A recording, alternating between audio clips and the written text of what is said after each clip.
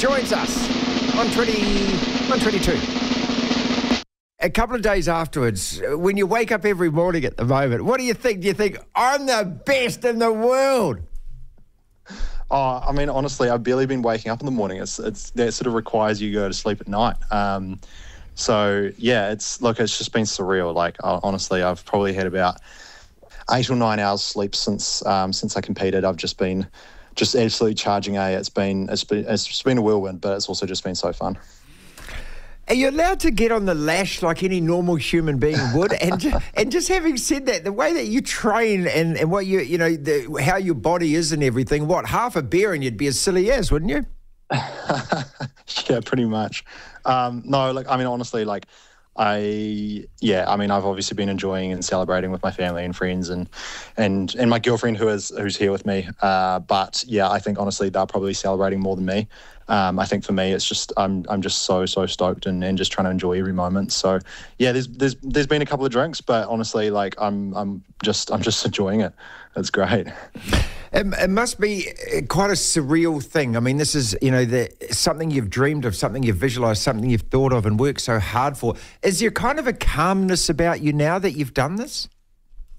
Yeah, I mean, look, I was talking about it with my siblings and my girlfriend today at lunch, and I think for me, like, I'm obviously overjoyed. I'm obviously partly shocked, and I think, part of me is still in denial as to what's happened. But at the same time, like, we worked for this. Like, we put a really good plan in place, and we knew that the training and the attitude that I was taking into the games was one where, potentially something really, really cool could happen.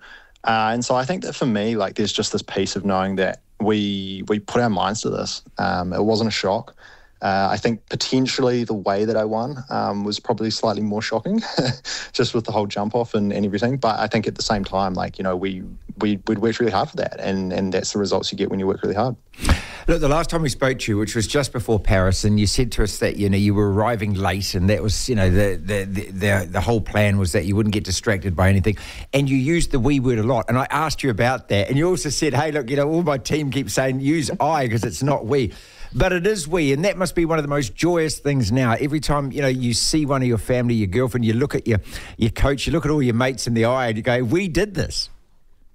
Yeah. Oh, look, I mean, it's an amazing thing. Like, I think that I've always said that the team I've got around me is one of the best in the world, and that's my support team. But then also, to have the support of my family and my friends here as well is amazing. And I think, that's the most special part about this whole process is being able to pick up the phone and call the team back home, and they're struggling to keep tears down just because of how momentous it's been. So I think that just seeing the deep connection they've got to it is so exciting.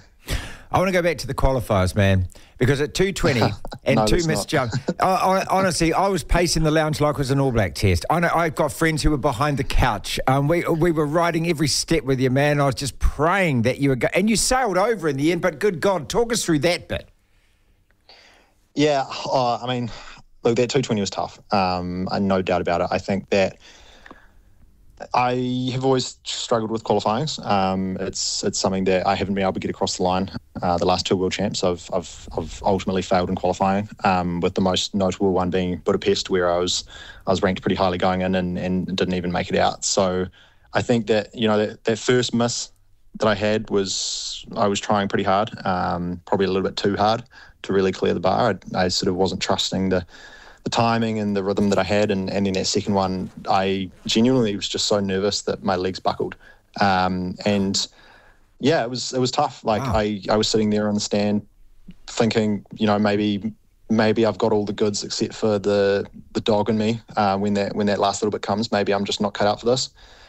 But I think that was the amazing thing, was that my coach Jimmy, who is also such a good friend of mine, he just looked me in the eyes on that last attempt and he said, "You've done this a million times. Like, you can do it. I trust you. Like, I know you will." And I think that being able to look into that abyss in a way, and be able to drag myself out of it, knowing that would have been over, that would have been my dream just gone. And honestly, I don't know how I would have actually been able to come back from that. I think that, having 3 world champs or Olympics in a row where something like that has happened, I think that I would have been seriously questioning whether I was going to continue in the sport. So yeah, to be able to kind of have that battle-hardened moment and then be able to back it up and just continue. Once that had happened, honestly, it just kind of felt like mentally all the rest of it was pretty easy. God, that's the outhouse to the penthouse in one quote there, isn't it? That's how fine.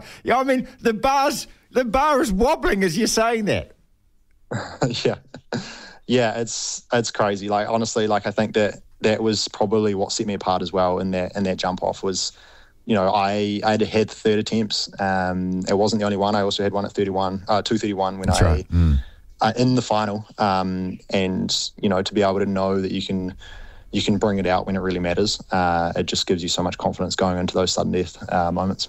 Hamish Kerr, gold medalist in the whole high jump with us, and we wondered over the last couple of days here about, whether it's going to take a good 5 or 10 years for this really to sink in, because we don't win medals on the track. Yvette Williams, these names, Valerie Adams, of course, Tom Walsh is outperformed as well, but to win at such a blue ribbon event.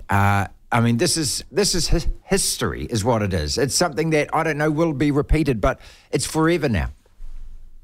Yeah, look, I think what's scary is we've got such a rich history in the sport, and we were kind of sitting there on Saturday night afterwards and kind of talking, and I don't know this for sure because it was just a brief conversation, but essentially pretty sure of all the rich history we've got with the sport, we've only had 5 people win Olympic golds.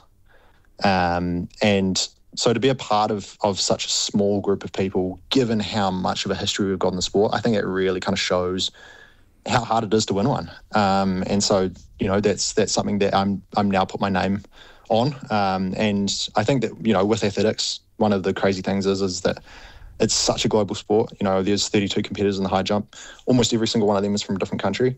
And then, the next 32, the guys who will just happily replace your spot if you don't qualify, they're also from different countries. It's you can go anywhere in the world and there's track and field. And so to come here and have all these people biting at your heels and to be able to kind of come away with the goods is a pretty special moment.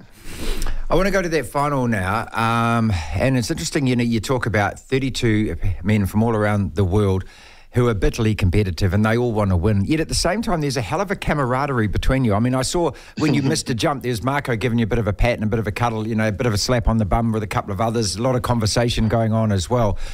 What's that all about at the time? Is that to relax you? I mean, what kind of words do you say to each other? Yeah, it's just a circus, right? Like, I mean, we love putting on a show, and I think that we want to encourage everyone to do better because that adds to that show. And so, yeah, I think for the most part we're all pretty deeply connected to our performances, and we want people to perform well. So a lot of that is just pure encouragement, and a lot of it is just going, come on, man, like, you've done this before, like, you can do it again, and really just kind of willing people on. But yeah, at the same time, at games like that, it's definitely a lot less than it would be in a Diamond League, just as everyone's quite a lot more focused on their own selves, that's for sure.